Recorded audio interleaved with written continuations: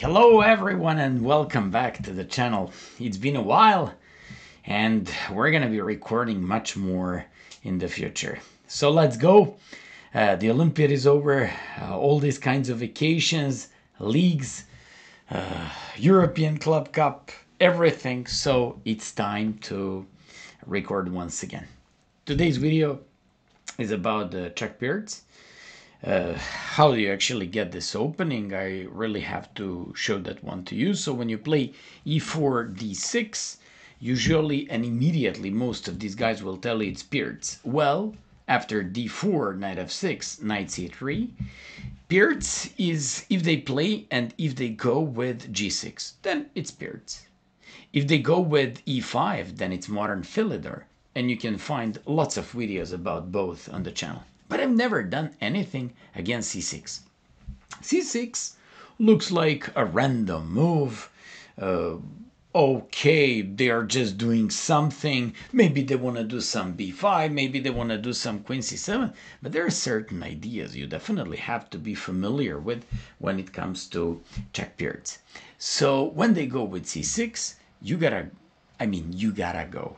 I'm going to teach you what I think and what I believe is the best for white. And it's the line with f4. I really enjoy this one. In my opinion, it really looks good, powerful, with a strong connected center, so it's looking nice. And when you play f4 to go with e5, I just have to explain you what are the points of blacks playing the Czech Pirc. Queen a5. What's the purpose of this queen a5? Well, with f4, we've just avoided all kinds of e5 ideas by black. And now they can't play e5 so easily because we're simply going to take. So they have to play queen a5. By bringing that queen to a5, they first of all threaten to take on e4. Second thing, the queen on a5 moved from all these kinds of ideas, d takes, queen d8. And finally, when they go with e5, they're just going to break in the center thanks to the queen on a5. That's why we have to consider Czech Pirc a very solid opening for black, and I can tell from my experience and practice that it could be pretty annoying unless you're familiar and know what you're doing. So let's go. You just have to play bishop to d3, defending on e4 and developing another piece. They have to go with e5 because that's the point of the queen on a5 to support that e5, and then you just have a pretty much cool game. So when they play e5, you just want to go with knight f3. The point of knight f3 is just to control, to defend center, defend the pawn on d4, and that's the way it is. Now they have three kinds of moves: bishop g4, e takes d4, and knight bd7. In case they go with e takes d4. For example, there was an FM from my city.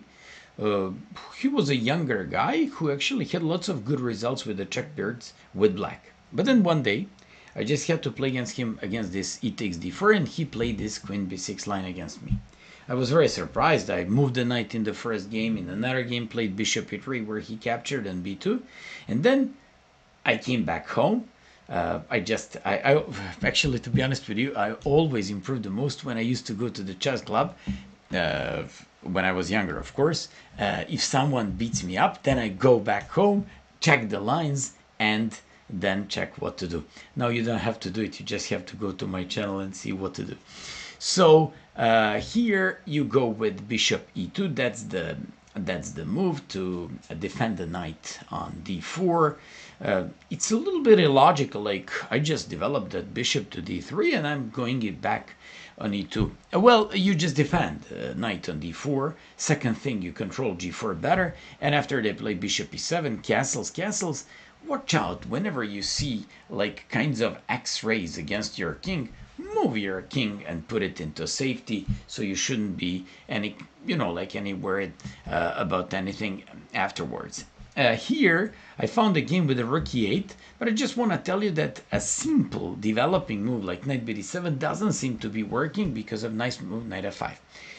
I found few games where black played rook e8 in order to go after the e4 pawn and simply to make a retreating square in case we don't take, but we won't take. We play bishop f3 over protecting e4, and after queen c7, because queen wants there, wants maybe b5, wants to of course control d6 as well, because after we played bishop f3 and defended on e4, we in some points even threatened to take here, we just go with g4.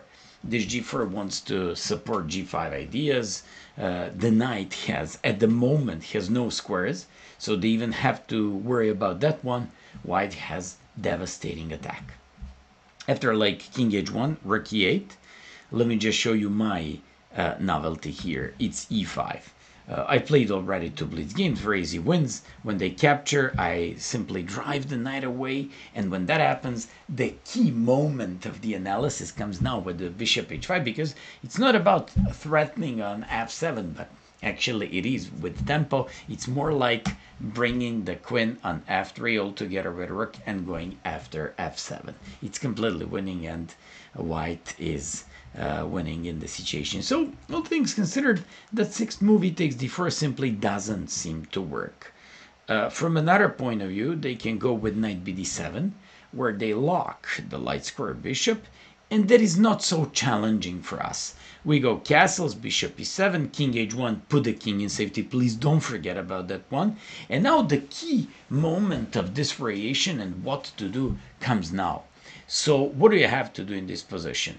There are so many moves and possibilities, but I believe that the best one is the following one with queen e1. You move your queen all the way to e1, and now looks like you would like to over support d4, bring your queen on g3 onto the king's side, but basically you want to threaten knight d5, and in case they take on e1, for example, what are you threatening? If they go like this, you play knight d5. Now they cannot take the knight because the queen is hanging, and if they take the queen, then you first give check and win a piece.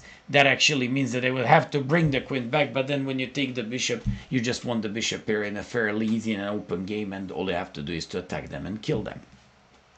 So after knight bd7, castles, bishop e7, king h1, queen e1, they all realize how dangerous is queen c7 and go back with the queen on c7. I played so many games like this, and here nobody played the following move. So it's a novelty for you. And just like you see, we're beginning with some novelties on the channel. So you just go with g4. It's a crazy strong move. There is a nice idea behind this g4. I know this type of ideas, g4 in some sort of Sicilian Scheveningen ideas. And here you just go with g4, sacking that pawn. So if they take on f4, you just bring your queen on h4 and threaten g5. Also take a look at the bishop on d3 and that lethal attack on the king's side. If they just go with he takes d4, you just play knight takes d4. Now you want to jump with the knight on f5. Now you want to play here. Now you want to bring your queen somewhere and just to do the pawn storm and to attack just everything. And finally, when they take on g4, this is exactly what the point of this opening is. We first take on e5, so we're going to kind of lock the center. I'll show you why. So they will never be able to take on d4 and take e-file and rook e8 and pressure against the e4 pawn. So that's why you take on e5, and now you play rook g1.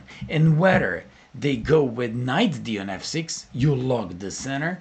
They go with knight g on f6, you play queen h4, lock the center, and now you have all, you know, like systems ready to simply mate them, and you have the open g file. It's a very nice novelty with g4, and hopefully you're just going to have like the same positive experience just like me. And finally, bishop g4, that's the main move. By pinning the knight on f3, they also kind of pressure this pawn on d4. We play bishop to e3, we have to defend it. Knight bd7, castles. And here, there are so many possibilities and moves, but I like the following one. You know what? Now there is not that good point of having the queen on e1 because they won't go for a castle. They will take on f3, then they will bring the queen back, and somehow they can take on d4 and f4, and in practice it didn't turn out to be that effective. You just have to go with h3. That's very important. So now you're willing, if they take, to take by queen, but a little bit more about this position because it's the main position a little bit later. What happens if some players against me did the bishop h5? Don't think you can win the piece. You cannot, because when you play g4, they just first take on f4, important intermediary move, and bring the bishop back in. Now they will play castle, place the rook on e8, and they will even have pressure against the e4 pawn. So watch out. Don't fall for that. You play queen e1. Message is clear. You can't play castle because of famous knight e5. This kinds of idea repeat in Sicilians, actually repeats everywhere. So don't forget about it. The queen on a5 is undefended. If they take on e1, you take the piece. If they take the knight, you take the queen. If they move back, you just win the bishop here, and then after knight h4, bishop is kind of stranded on h5. You want to play g4 f5. You want to jump with the knight on f5. You get a bishop here. You have queen g3 possibilities. They're completely lost. So they have to go with bishop f3, rook f3 castles. In here, I just have to give you a plan, nothing else. Put the king in safety, rely on the bishop pair, and go with the pawn storm g4, even knight e2, knight g3 ideas, but first move the queen onto the king side, possibly h4, with the idea g5 or g3, depends, and afterwards bring rook from a1 to g1 and do the attack. So this is what I'm telling you. Play this, possibly this one, but before that move the queen on h4 and move this rook and do the pawn storm and the attack on the king side. And finally, once again, let's go to the main line. So check Pirc, you play f4, queen a5, threatening e4, bishop d3 defending, e5 breaking in the center, knight f3, bishop g4 pinning and threatening on d4, bishop e3 to defend it, knight bd7, completing development, and playing a very, very important ninth move h3, win the bishop pair. Here, when you take by queen, I found hundreds of games played like this, and you have to know the plan. No, it's not enough to know only this. You gotta know the plan. Without a plan, you're nothing. You're a patzer without anything. You're just playing from move to move, and you won't be able to do anything. So remember, plan. Find the plan, guys, and rely on plans in your games. Without remembering those kinds of things, you're nothing. You're just a miserable guy who tries to play chess with no results. So 92. Why? I want to solidify my pawn structure with c3. That's one thing. And another thing, I'm bringing my knight to g3, but maybe first I want to go with g4. So basically, any c5, I'm just going to be hyper solid with c3. But in case they go rook to e8, hyper solid reaction, and solidifying the pawn's chain in the center with c3, bishop f8, and once again, like in previous position, we did d takes e5 followed by f5. Here we won't do this because they will have bishop c5 and ideas like that. Here we'll play f takes e5 to open the f file for our actions, and g4. So you want to play g5, go after the f7 pawn. They gotta stop it, and you say, you won't stop it. Big Maya is gonna chase you, buddy, till I tear you apart. So basically, you just go with h4, g5, and go after the f7 pawn. Now you have to take, you take like this, and I found a game where the guy played here b4. Actually, even though I'm claiming that this is my idea, it happened once in correspondence game, but I just have to be honest and to say that I had this idea way before that. So basically, you just go with bishop f4 because you want to avoid c takes d4, knight c5 with tempo. They take, you go g5, they take, and here, boom, boom shakalaka. You open up the king, you open up the light squares, you create so many weaknesses. Queen h3 threatening this knight, going with bishop e5 to go with the knight on f4, repositioning that bishop to the light square and the diagonal a to g8, and they're just about to resign the game under such a big and such a nice attack by black. Hope that you enjoyed in the lecture. Once again, welcome back to the channel. Tell your friends about it, or you just want to keep it as a secret, I know. I'm going to record much more. I'm coming back on chess.com after years because I didn't have time to record any blitz games, so believe it or not, blitz games are coming. Also some speed runs, so it's gonna be much more content and it's gonna be way better in the future. All the best, guys, and see you next time.